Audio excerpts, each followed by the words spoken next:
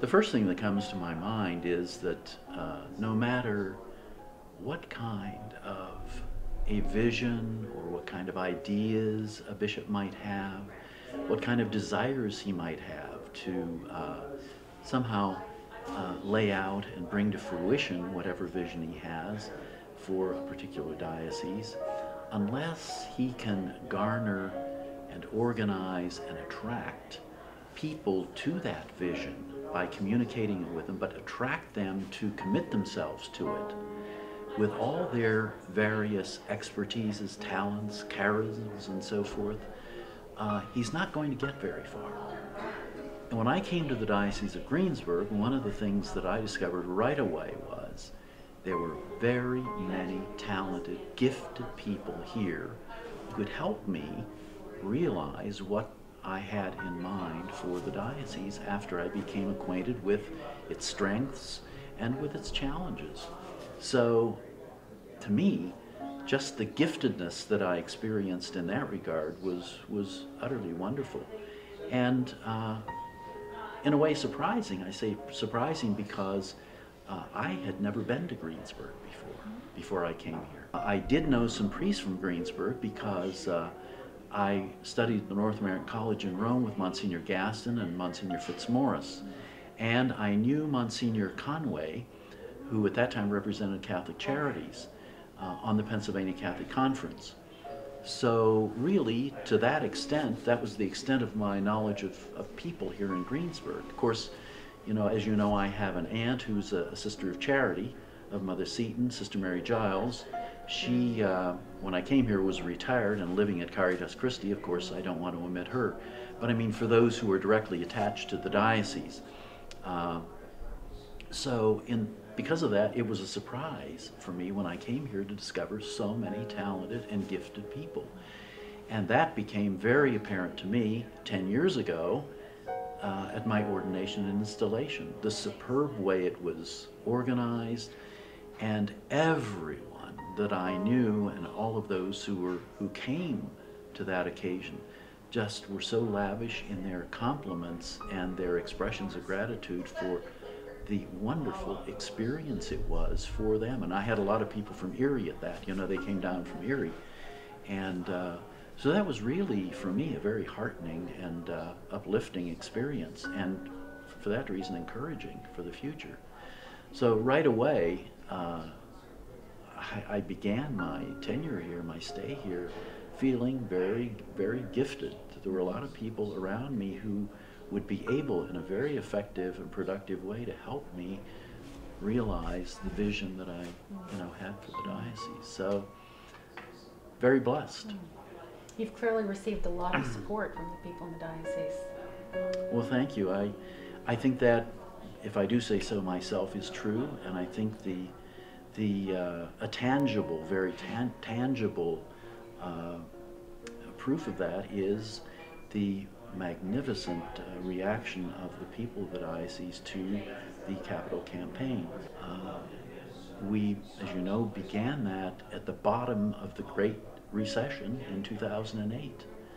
And there were people, many of them businessmen, investment specialists, who told me at that time when I broached the idea of a capital campaign, they said, "Bishop, with all due respect, our advice to you is not to proceed with this. This is, in our opinion, just not the appropriate time or the right time to do this.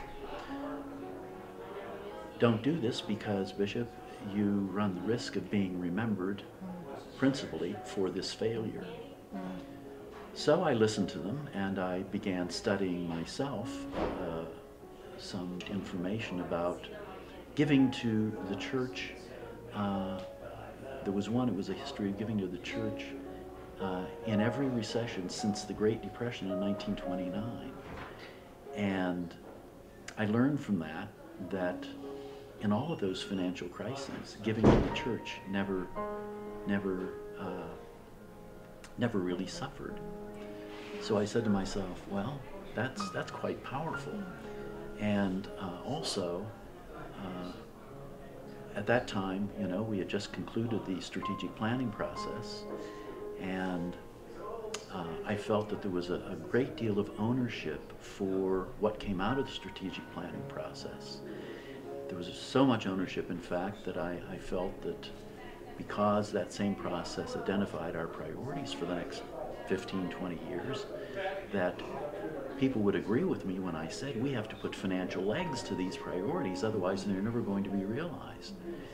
And so, in spite of the fact that I closed 14 parishes, partnered 26 others, and established 2 other new configurations, in spite of that fact, people were willing to go along with this, and they did support it. And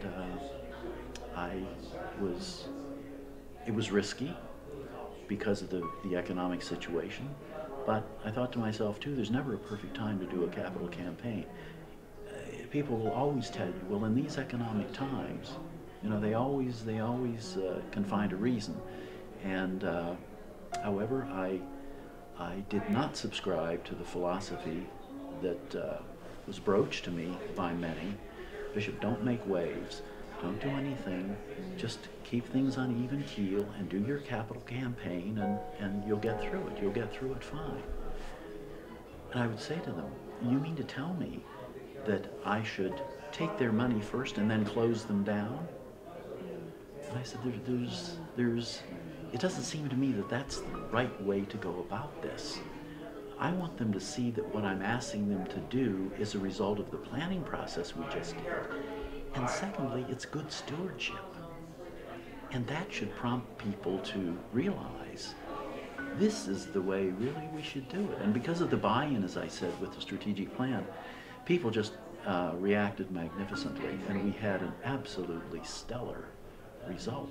As you know, our goal was 45 million, and we got $55 million. So it was, of course, the work of a lot of people, as you know, especially the laity. They rallied around this, and a tremendous amount of work was done. But look at the success, look at the endowments we established, and look at the endowments we augmented, and so forth. And it was a great success. So what a blessing. What a blessing. What does it mean to you today to gather with some of these people, these very people who have been so supportive of you? Well, as I said to a number of people this afternoon, it is such a consolation, such a comfort, such an encouragement to the priests and to myself to see these wonderful, generous, committed Catholics doing what they're doing, supporting you in the way that they are supporting the Church. Because it says to me, it says to those priests too, well, we are doing a lot of things that are right. A lot of things that are right. And it sort of gives you a perspective in which to put a lot of the criticism you get. So it's, when I meet these people, it just,